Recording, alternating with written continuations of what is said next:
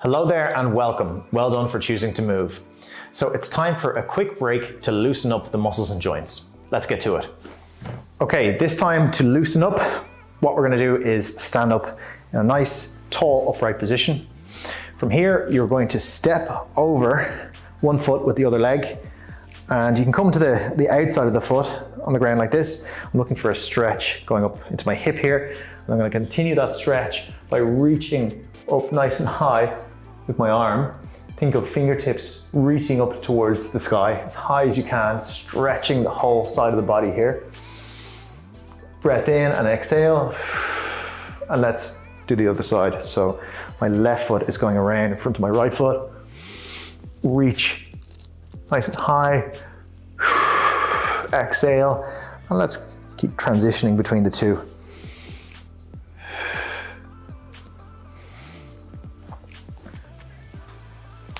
Do try and reach as high as you can to get the most out of the stretch. And make sure you control the breath as well.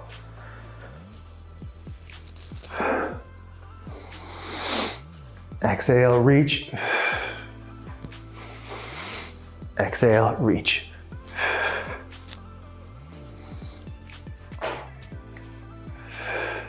One more. Okay, so next up, we're going to find a split squat position.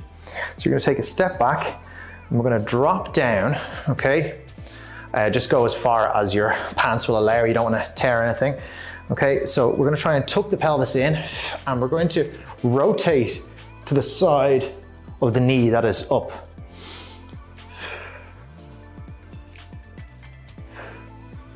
So kind of stretching my hips, working the legs and mobilizing the upper body rib cage a little bit. Remember, use your vision, your body will follow. So look to the wall where you want to turn. Okay, other side. So stepping back into a split squat position, just find your balance, try and tuck the pelvis in, and let's rotate to the side of the knee that is up.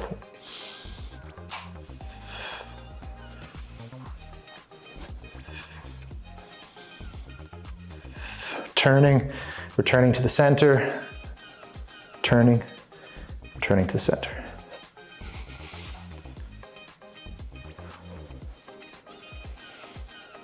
I'll do one more. Okay, so this next one, we're going to unstack the spine segmentally. Important to make sure we maintain a little bit of intra-abdominal pressure. So let's do a strong exhale. Get a sensation of the abdominals bracing. Let's kind of hold on to that feeling. From there, we're going to start to lower the chin and continue the spine, paying attention to the abdominals, rolling down through the spine as low as your body will allow. If you want, you can hold the opposite elbows and let them hang. Now, keeping the abdominal pressure, let's start to stack vertebrae by vertebrae. Squeeze your bum and let's repeat. So starting with the chin and working your way down, segment by segment. Abdominals on. Squeezing the bum, coming all the way up. If you have any back problems, just be careful with this one. Maybe sit it out.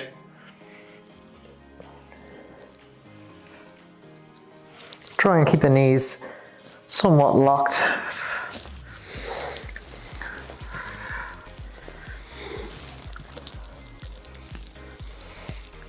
Using the glutes the way back up. Controlling the breath, rolling down through the spine. Some of you will only get so far. Some of you will be able to put your hands on the floor. That's no problem. Just go within the range that is comfortable for you. And try and go slow. Control the breath. Keep the body calm, keep the nervous system calm.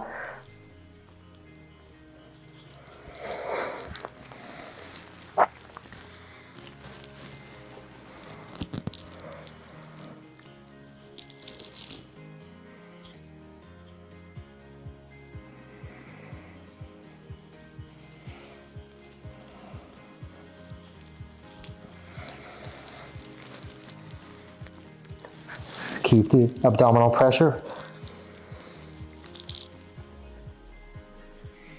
I'm going to do one more of these. If you find these challenging, you can stop short. You don't have to do all the repetitions.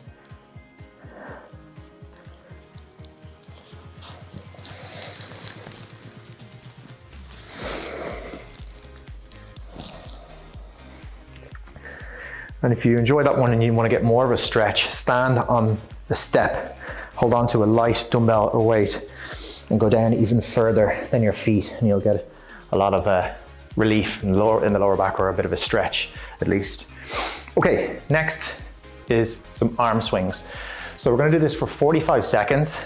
We're going to swing the arms like pendulums, letting them go nice and heavy, and you can use a bit of a bounce in the hips, a little bit of movement in the lower body, like you're marching without your legs moving.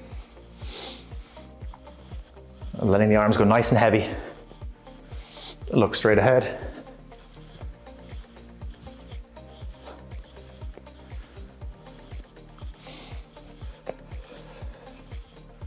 Stay relaxed. Arms like pendulums.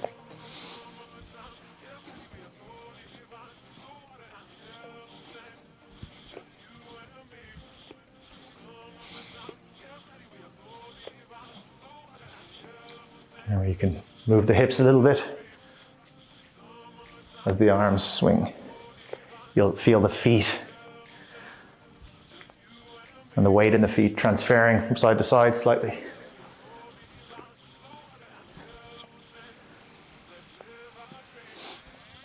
Okay, good stuff. I hope you're feeling a bit more loose. Well done for choosing to move.